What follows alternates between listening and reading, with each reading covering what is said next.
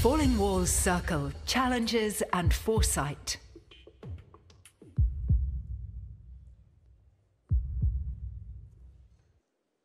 Welcome to the Falling Walls Plenary Table, Climate Action Future. Hello, everyone. Hello. So welcome to our audience here in Berlin, and to all of you watching online, wherever you are in the world, good morning, good afternoon, good evening. So nice to have you with us. And by the way, you can put any questions you have in the chat. We'll be coming to your questions later. Now, I'm Vivienne Parry. I'm a science writer and broadcaster, British, and our plenary table concerns the most pressing challenge of our time, climate change. No one on the planet remains unaware of the problem, yet the response to climate change has been inadequate and slow.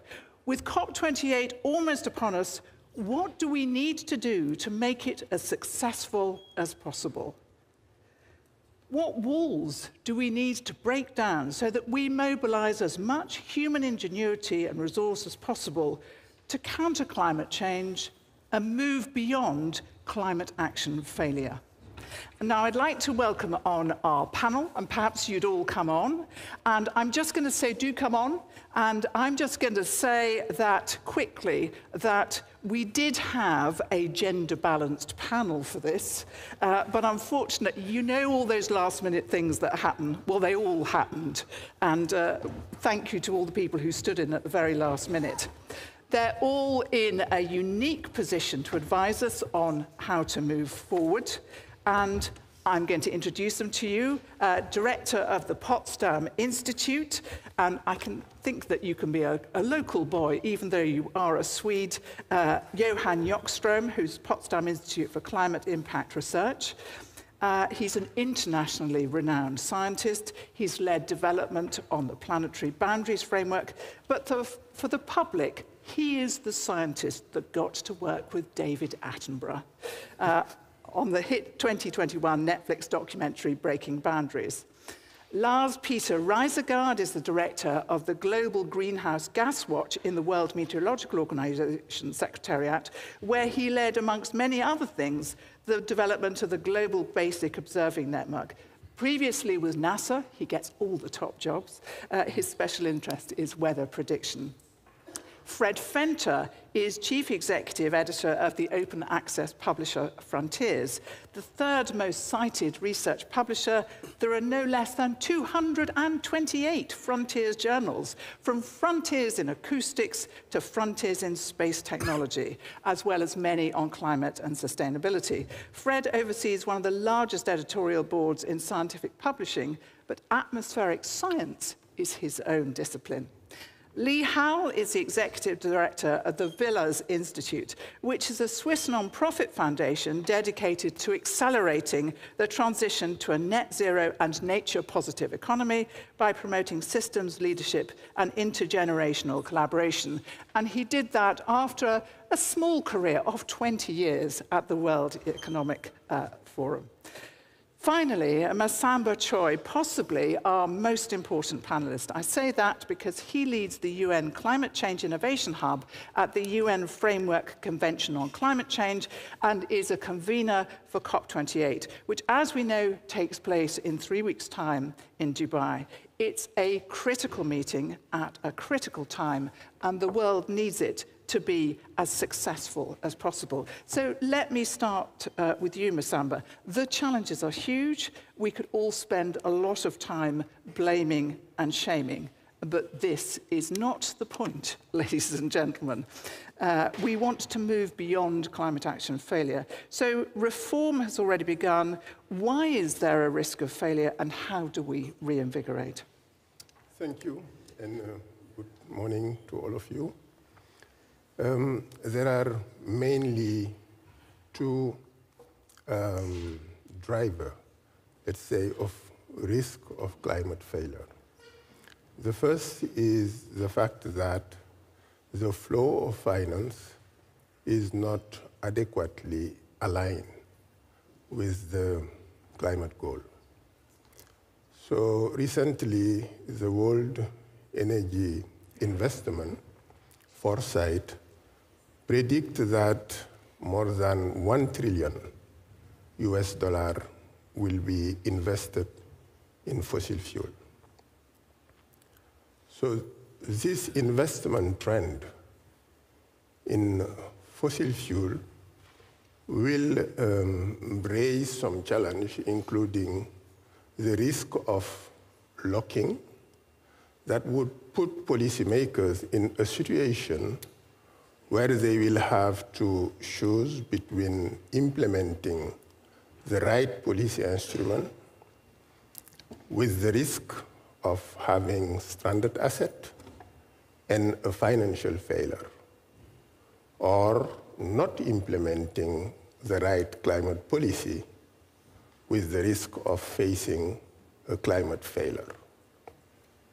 The second aspect is the fact that the most transformative type of climate action are based actually on solutions that can disrupt the product and services that are currently used to satisfy core human needs, but that are generating a lot of negative externalities. So these solutions are disruptive in the sense that they can disrupt entire value chain.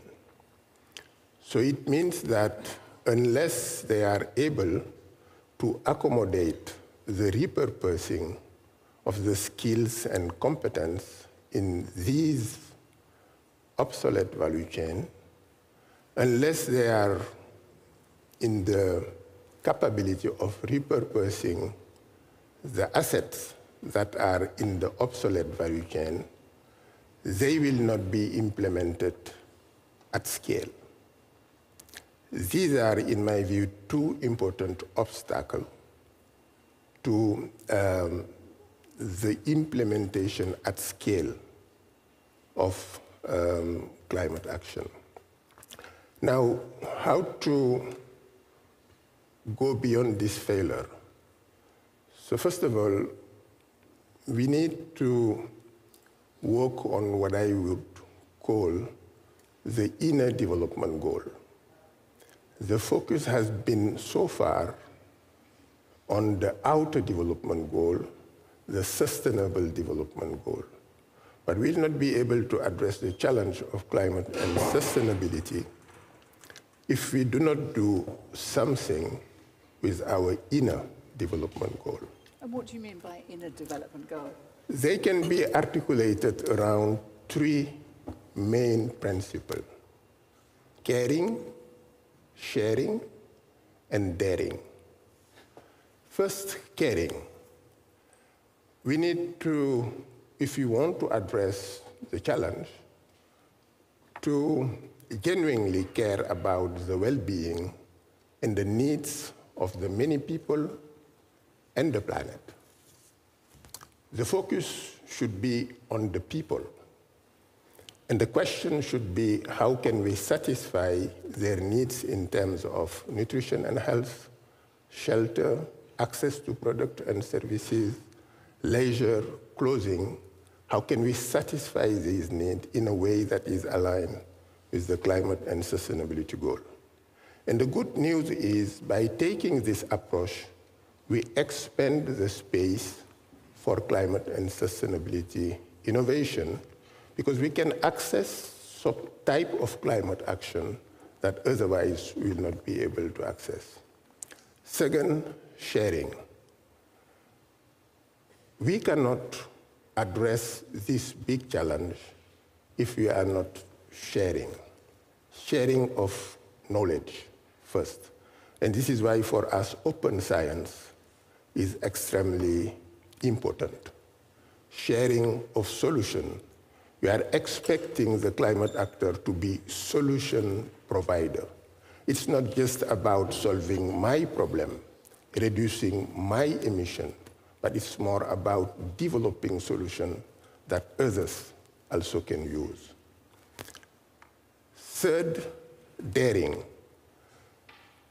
The problem that we are facing with climate and sustainability is that most of the time, when we are setting goal and target in this area, we tend to set the goal and the target basis on the basis of our perception of what is possible, not what is needed.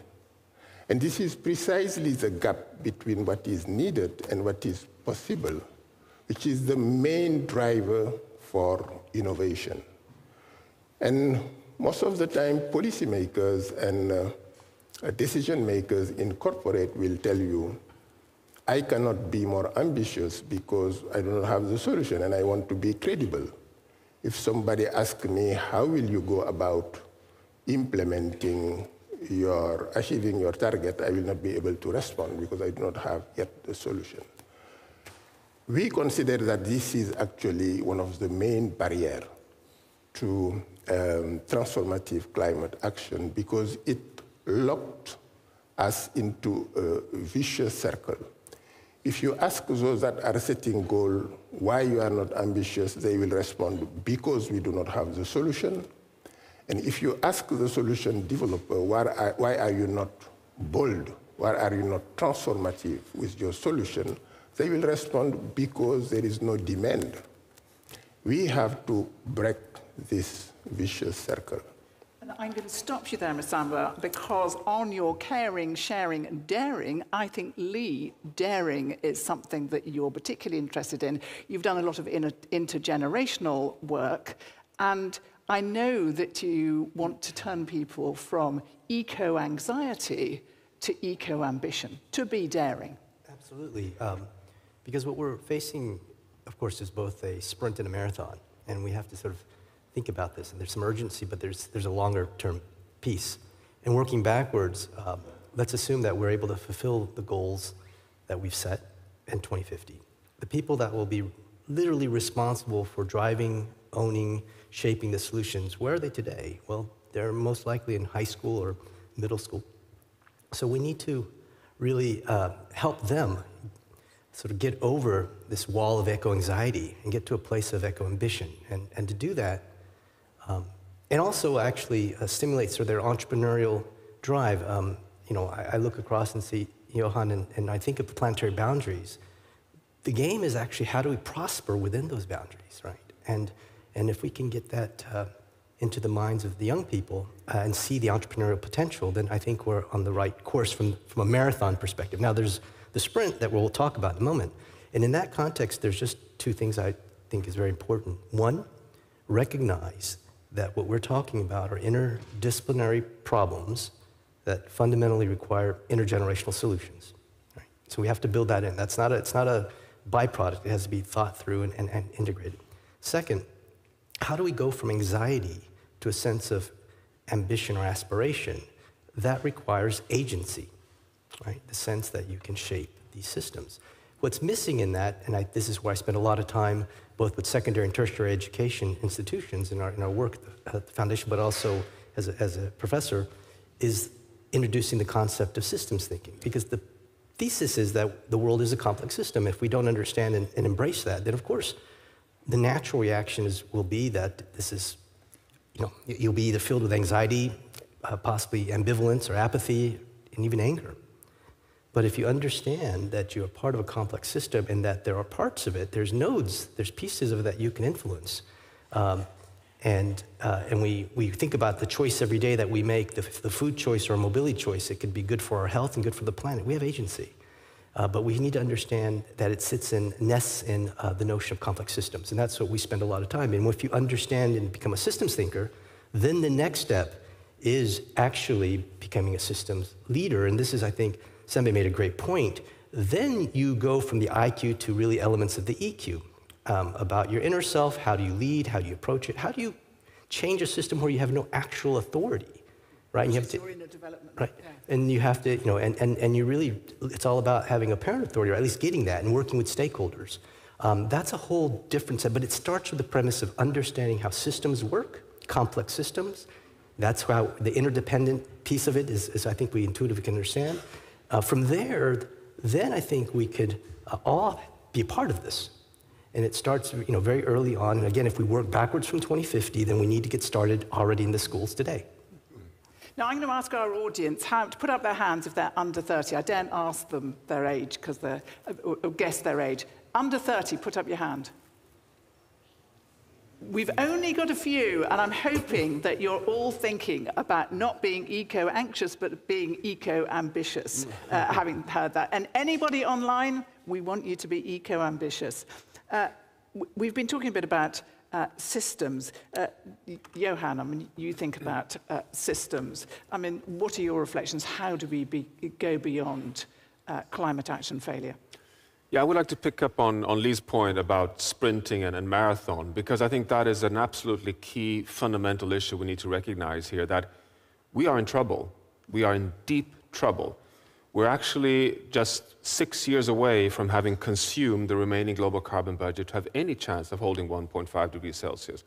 We need to urgently transform the global food system and not allow it to expand into intact nature. It has to stop now.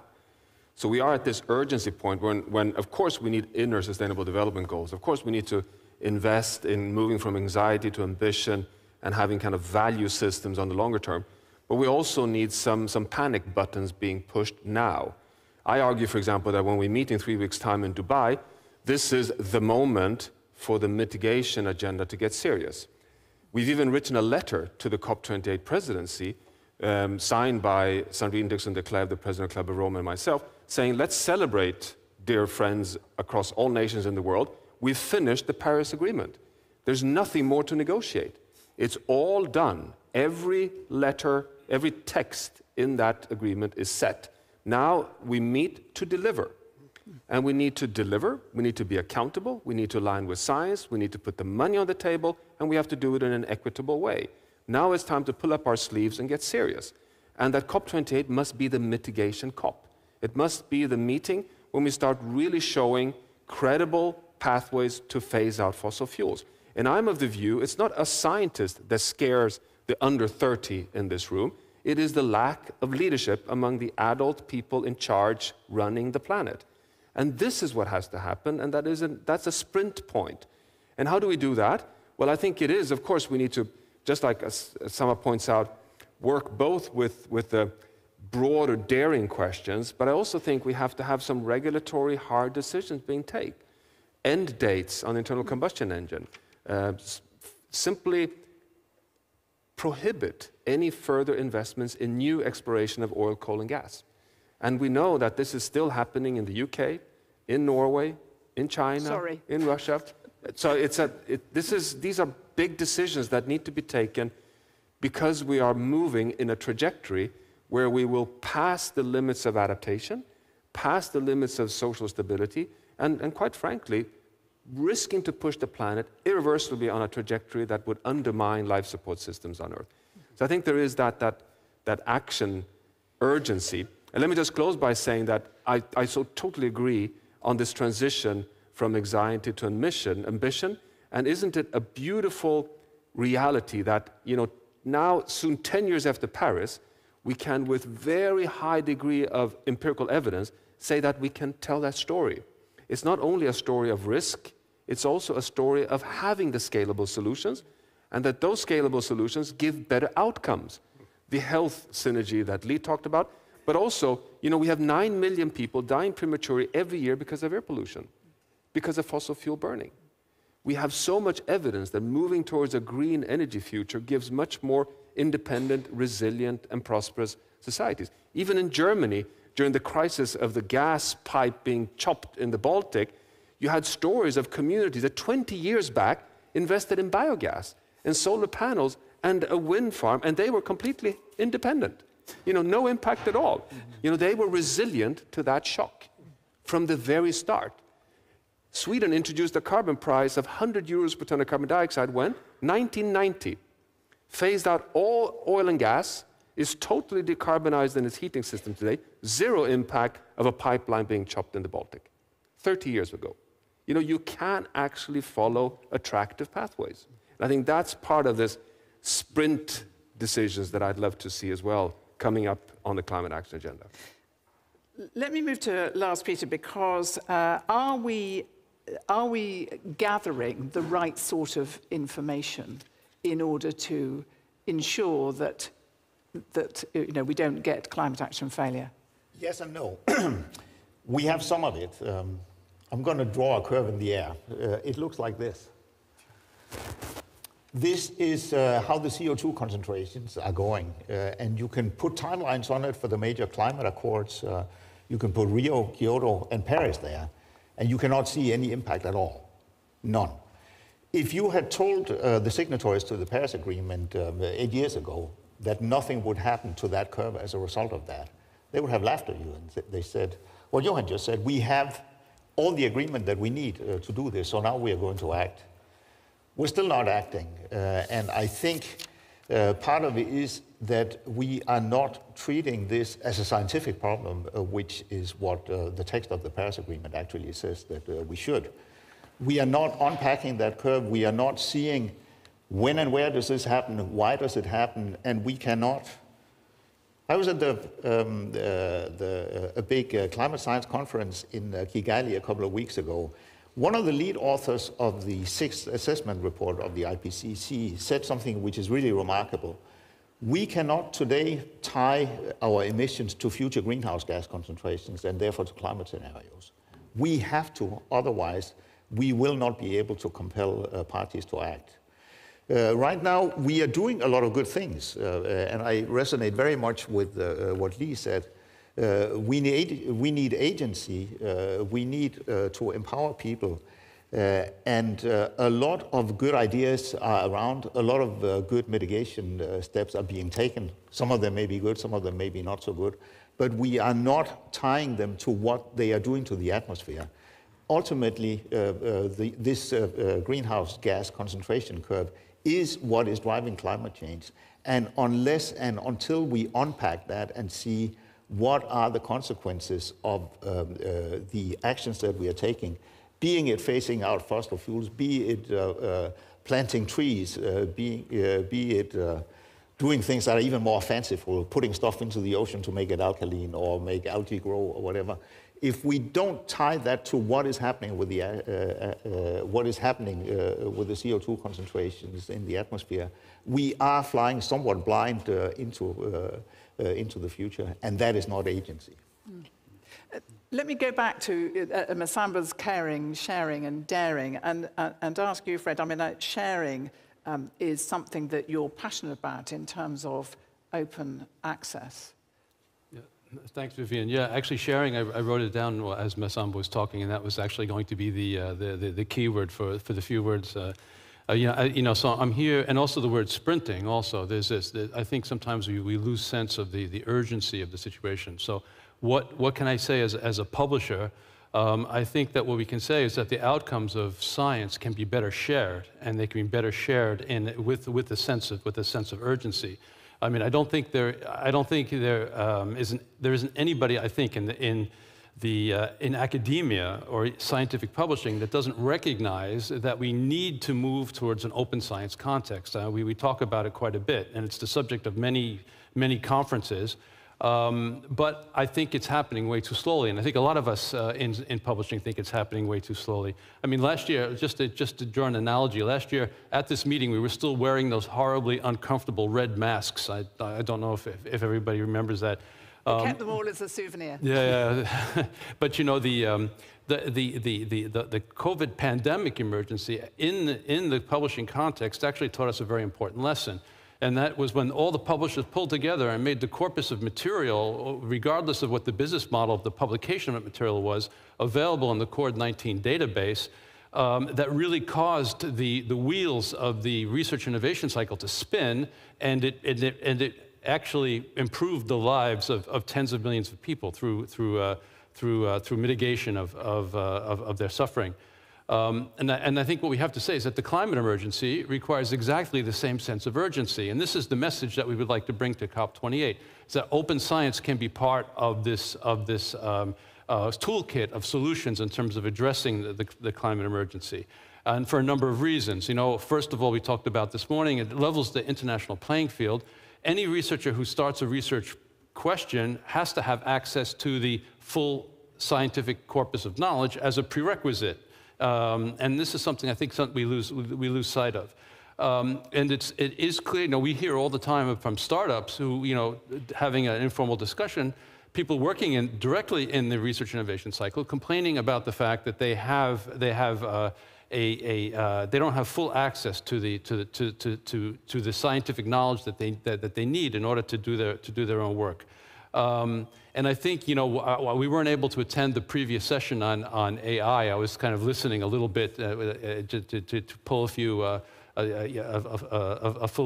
lessons out of that. But I think generative AI is something that's mentioned in all of these contexts. I mean, it's already making research faster, better, and more productive. And it's going to clearly lead to advances in insights in climate research.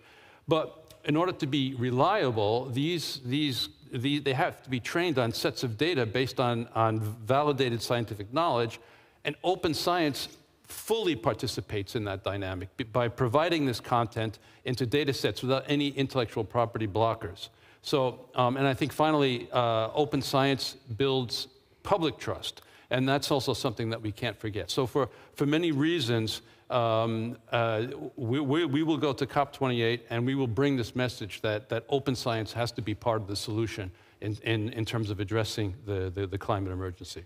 I mean, I want an AI to be looking at frontiers in space technology, because there are surely insights up there in space, but perhaps nobody would think about looking at those kind of journals if it wasn't open access.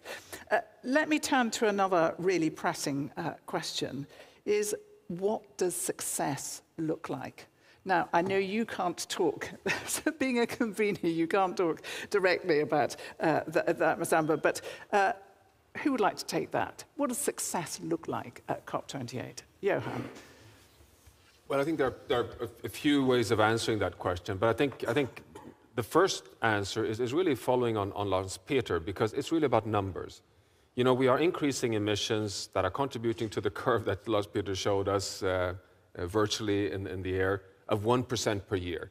We need to bend this curve latest 2025 and start reducing between -5 to -10 globally per year to reach 50% reductions by 2030, and then cut emissions by half every decade until we have a net zero world economy in 2050, less than 30 years' time.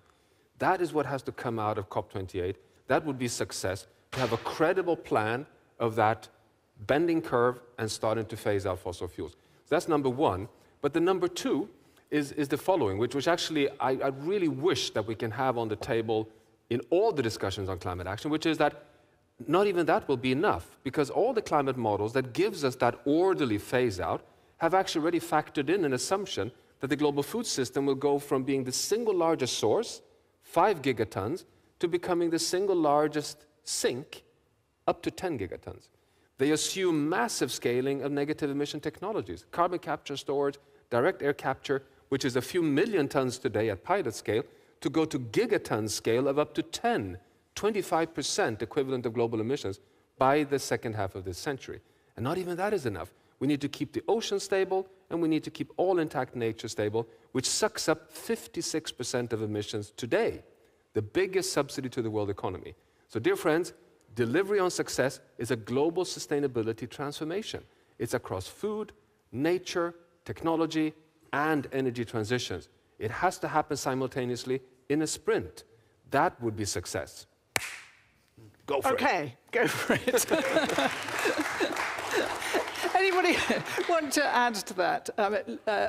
Lars Peter. I resonate probably more with what you said in your first intervention. Success will be that we start taking mitigation seriously. I love the vision, I love the ambition. I don't see the political willingness to go quite as far as you said. No, the marathon is important. I would settle for something maybe slightly less ambitious, but nonetheless very important. I would like to see a global system implemented with openness and transparency that will let us understand what we are doing and let us understand the consequences of this, which today we do not. We are making all the assumptions that you mentioned, Johan. We are also assuming that the ocean will keep taking up half of our excess emissions. This is insanity. This will not happen. And we are not being honest to each other and to our politicians about that. I would love to see us make a breakthrough on that in Dubai. And then we can talk about what the success looked like in the longer time. So, Lee, you've had years and years of wrangling politicians, presidents, and tech bros in black cashmere jumpers. No. How do you make this happen? What does the success look like for you? Well, I think success, first you should recognize, what those walls or barriers are, and we spoke about one of them. One is a generational one. I think we also have to just be honest about the geopolitical piece.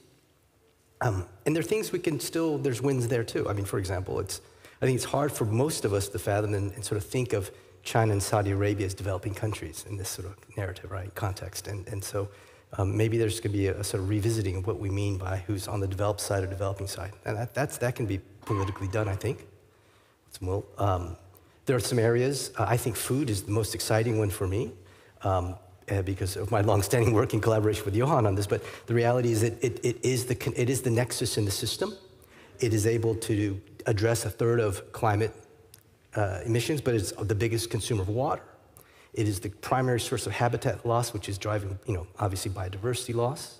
It's also a major employer for most of the South in the world. So if we could figure out a few places where we're going to really concentrate, particularly food, I'd be very happy. And then there are things like methane that will, hopefully will come on the table and such. And of course, the perennial question of coal. But back to what would success look like is I also think we need to talk about and be very open about some technologies that we've sort of put to the side in the past. And I'll be very, if you think about young people today, they've done the math. They recognize that nuclear needs to be part of this. They have views on carbon abatement, but we need to, and that's not to take away from the urgent piece, for sure. But we have to imagine that the talent pipeline that we'll need 10 to 15 years from now, we have to inspire today. If we discovered fusion, and I think there's a member of my board who's a speaker here, David Gunn, who's very knowledgeable about this, but I'm sure, we've had conversations, and he said, look, you can't grow this expertise overnight. You have to have a narrative that says, hey, here's where the opportunity sits. So I think we have to be hard-nosed as on this sprint, but then we have to sort of lay out and say, look, let's fall in love with this problem. That's what entrepreneurs do, right? At the end of the day, the guys that wear jumpers, they talk about the problem. You're never going to let me forget that. No, but I just realized. But I'm not. But I think the reality is you have to, and scientists too, and that's my great respect. They fall in love with the problem. They're not going to give up. That's grit.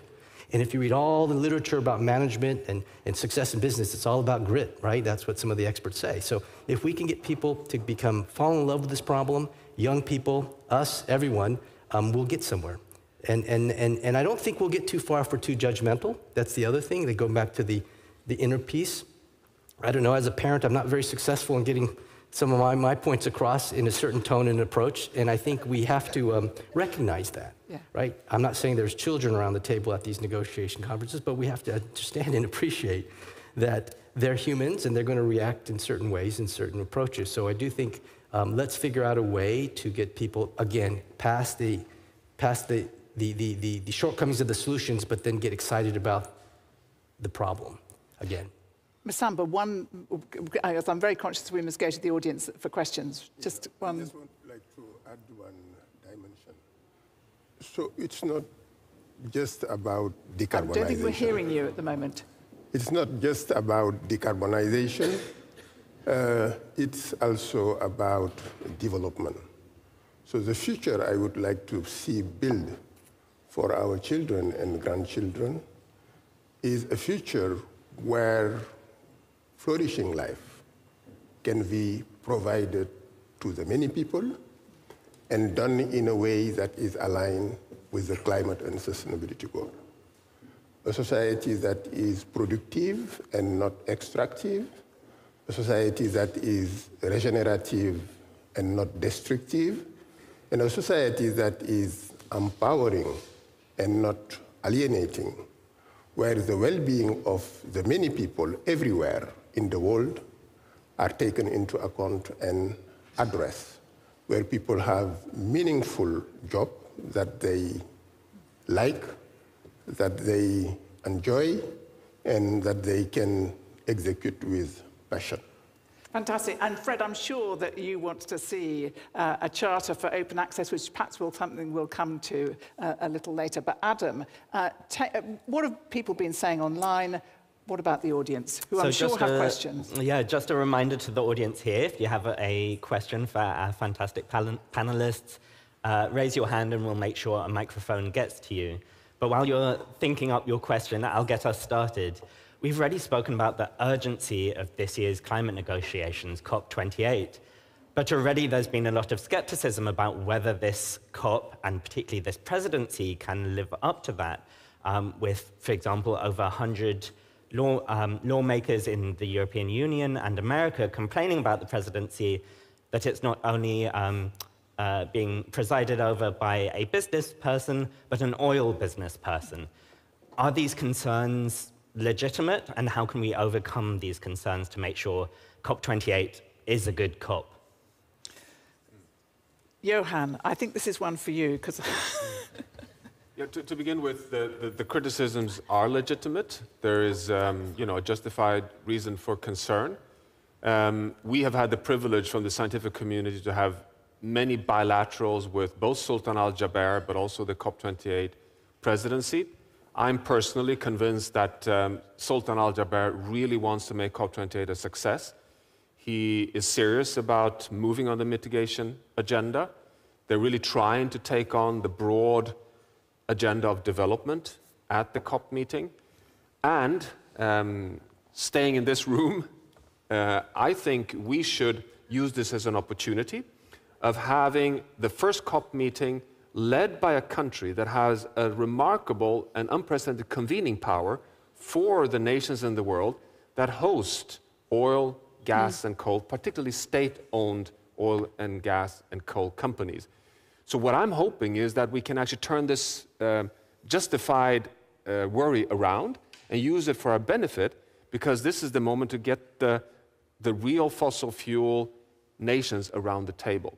But of course, the jury is still out there, so we'll see how far it goes. But we've chosen, at least I think many of us in the scientific community, to go in this in a way to give it a chance, but keeping our lines very, very clearly along the scientific levels of integrity.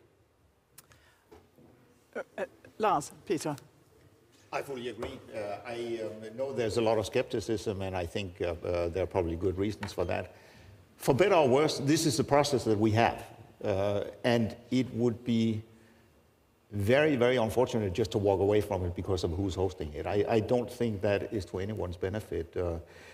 We intend to be there and to follow negotiations and try to instill in the negotiations the things that we have been talking about around the table here. And I think we have to. I think we have to. Let's give them the benefit of the doubt. And let's take another question. I believe we have a question from our audience, so I think you have a microphone already. Great. Yes, thank you for the interesting discussion. Part of the equation, the increase of the world's population. Isn't the situation just totally hopeless? If the world population keeps on growing, we will never have a sustainable solution. If there's an increasing pressure on resources as food, water, and energy, and if that just keeps on growing, how can you talk about a sustainable solution if that is not somehow addressed?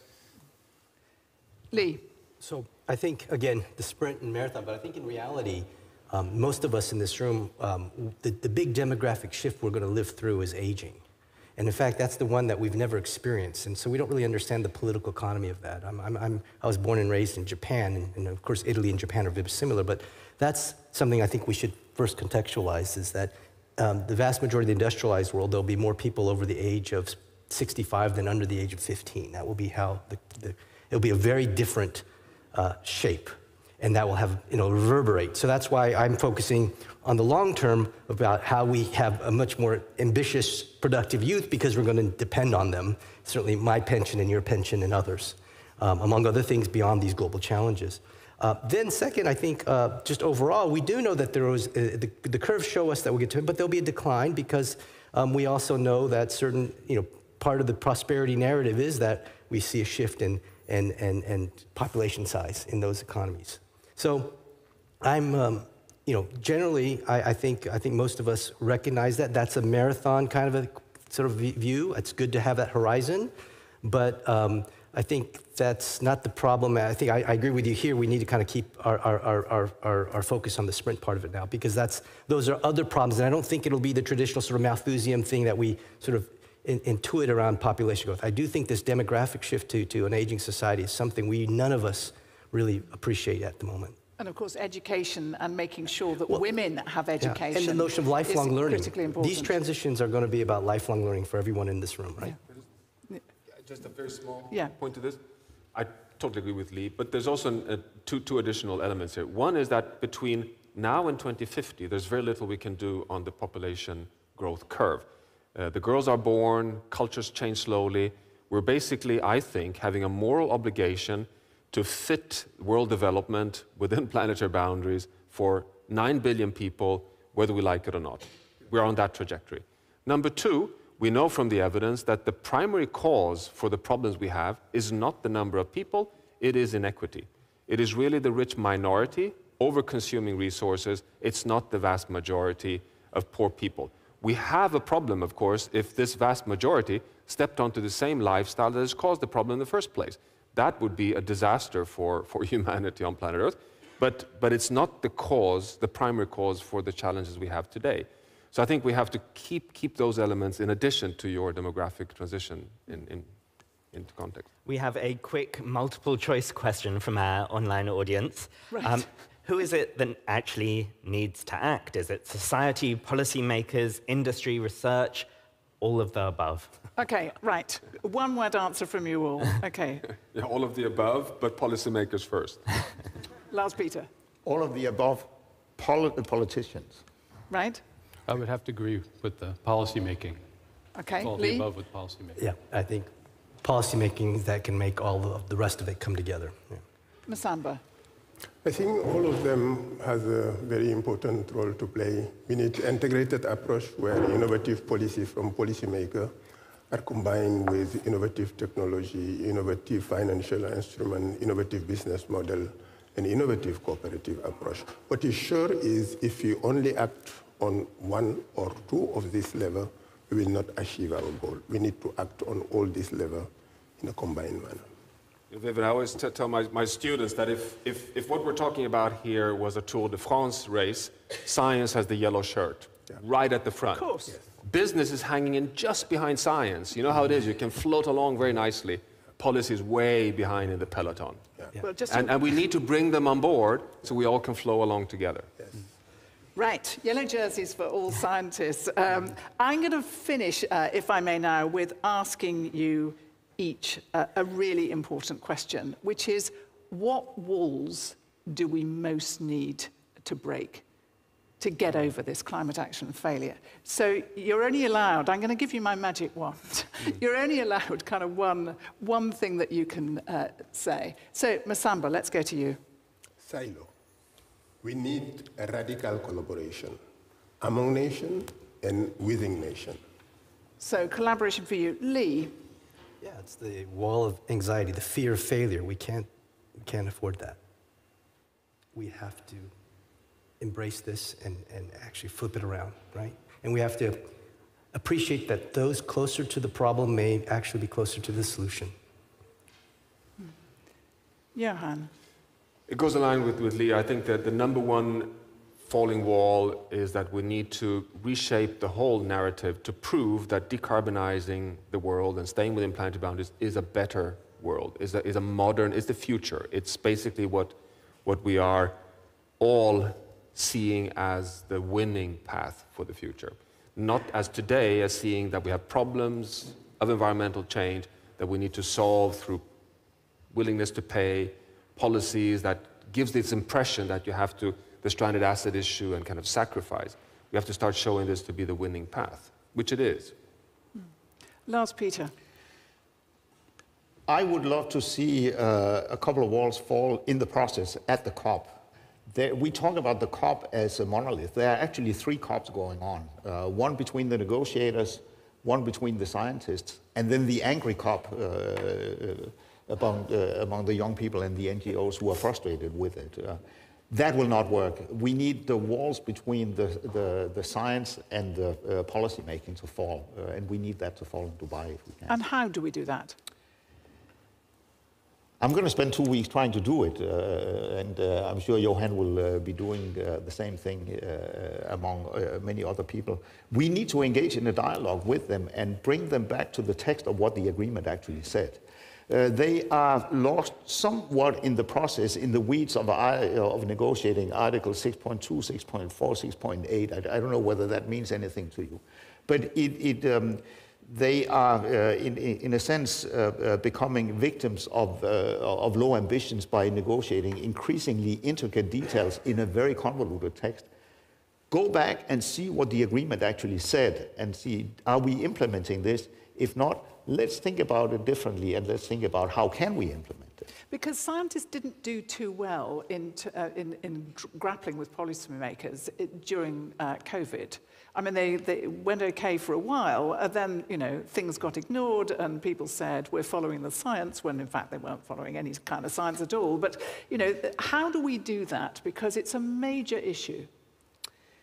It is a major issue, and we need to not be alarmist, and I'm sorry, many of us are, and there are things about this that are really alarming. But I resonate with what Lee was saying. There are certain styles of communication that work and certain styles of communications that do not work.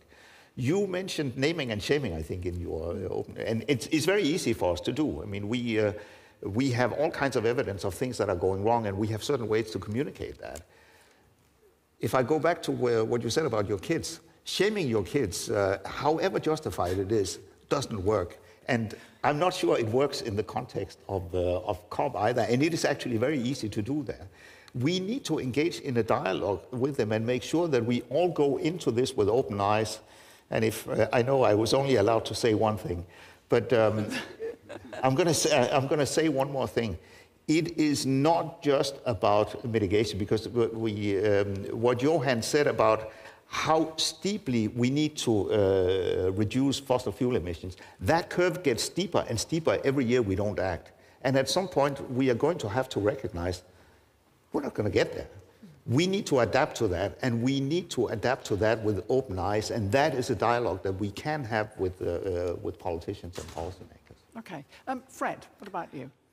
So, you know, what I would say is that the wall that needs to fall is just very directly linked to the way that we're currently now sharing, to go back to Massamba's word, scientific knowledge. And we're not recognizing the urgency of the societal challenges, and we have to move very, very rapidly to a clearly an open science context. What about the charter, the Open Access Charter? Yeah, so I'm happy to say a few words about the Open Access Charter. I was going to say a little bit about collaboration. We didn't have time to get into that, but the charter is one of the things that we're going to be bringing to COP28. So the Open Science Charter is a document that we've prepared in broad partnership with a number of stakeholders. And I think we've got a slide. I think so. It should be a slide. The timing of this meeting is excellent, because we're going to be officially launching this at COP28, but this is sort of a soft launch. And the idea of the charter is to call upon the scientific community and institutions of research to commit to full open access for all scientific publications by 2030.